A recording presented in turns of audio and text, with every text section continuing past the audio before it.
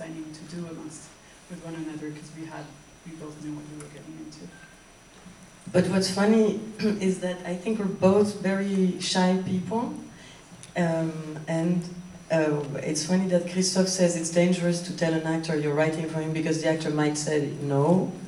And me, on my point of view, when he said to me while we were shooting love songs, when he told me about the idea of working again, I thought, oh, he's saying that because he knows I'm probably depressed because since I have a small part, I'm finished, you know. So he's just saying that in order to get rid of me from the set, and there will be no future. And so it's funny because he was afraid I might say no, and I thought in the process of writing he's going to realize, you know, it's too late. She's too lame. I can't write for this girl. So we both, without talking about it, it's now that I find out, it's the first time I hear him say that.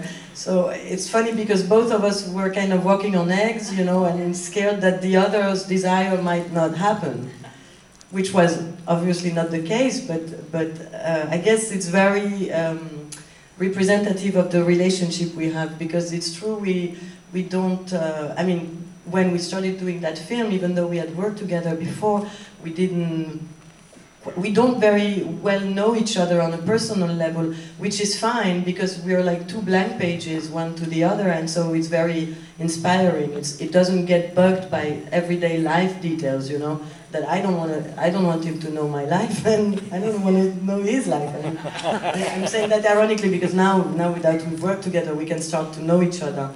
But often people think that in order to work well together, you have to know the other person on a personal point of view, and I don't think that's necessarily.